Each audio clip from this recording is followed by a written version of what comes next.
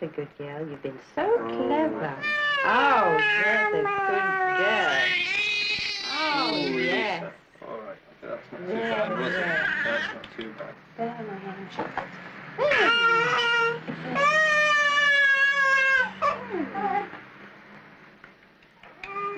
What's that?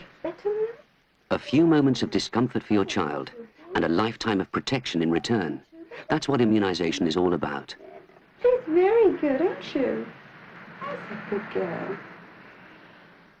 Immunization, or vaccination as many people call it, has always been a controversial subject. Because if they're not vaccinated, then you're going to get all the diseases coming back again. I think any disease is dangerous, really. Why should they get it if there's a prevention?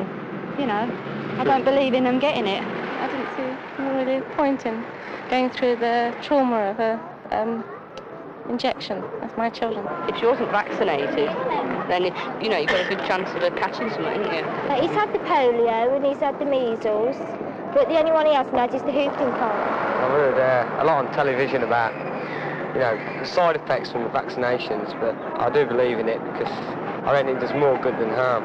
You know, the first 6 months when they go to the clinic, shut that one. Well, I've got 4 kids, I can't remember there's that many of them as injections. But I will have it done, but I don't know about the whooping cough one, I'm very wary about that. But I think that's mainly because I've not been briefed well enough about it. I shall go to the, you know, you go to a baby clinic every week.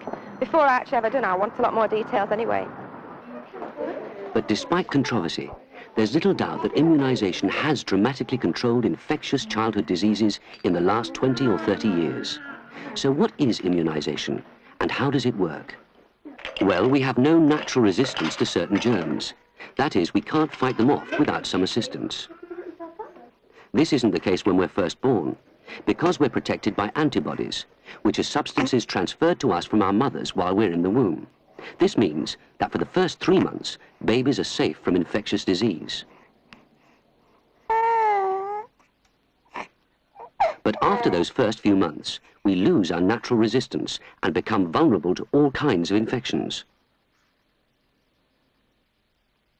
These are some of the germs that threaten our children: diphtheria, polio, and whooping cough. Each one of these is a potential killer.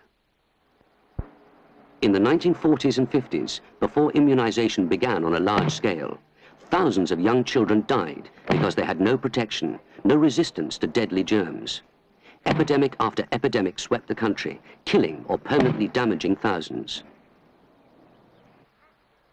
Today, our children are fortunate because they have complete protection against major disease. Medical experts now know much more about killer diseases and have developed a form of protection known as immunization, which helps us to fight off certain infectious diseases. What happens is that your child is given a very weakened form of a disease in an injection. It's so weak that in most cases there will be no symptoms, and the body, by being exposed to the weakened germs, builds up resistance to them. Vaccines are manufactured in strict clinical conditions, and every precaution is taken to make sure they can't be harmful. But many people still worry about the possible side effects of vaccinations, yet all research shows that vaccine damage is rare. The chances of a healthy child being harmed by today's vaccines are very slim. We now live in a basically healthy society, and the benefits of vaccination far outweigh the dangers.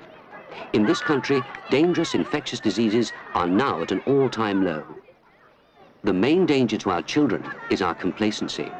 If parents decide that immunization is no longer necessary, should it become unpopular, these diseases will return. And it's your children who will be at risk. So when should you have your child immunized? At 3 months, your baby should be given its first shots against diphtheria, whooping cough, tetanus, and polio.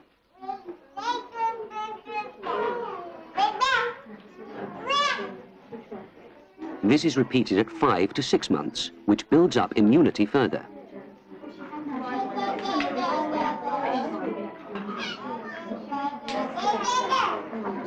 And between 9 and 11 months, the 3rd dose brings immunity to a peak.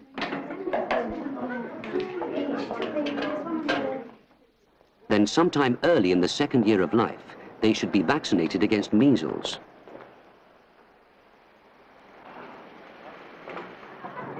By 5, when they're starting school, they'll need a booster for diphtheria, tetanus, and polio.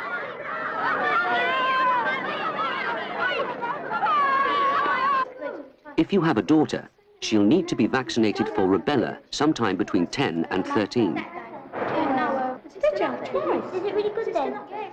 And also at about 13, both boys and girls may be immunized against tuberculosis, if they are susceptible.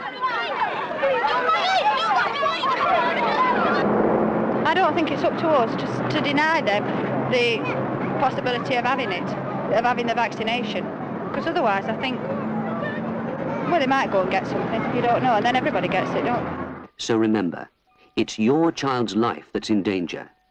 Is missing out on immunization worth the risk?